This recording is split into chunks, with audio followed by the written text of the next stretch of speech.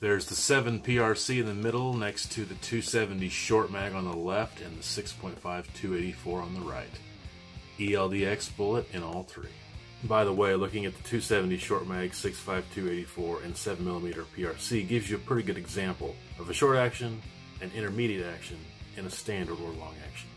Here's the 7 PRC next to the 30-06. You can see that they're going to have about the same cartridge overall length. Here's the 7 PRC next to the 204 Ruger. Here it is next to the 22 and the 243 Winchester. And here's the 7 PRC next to the 50 BMG.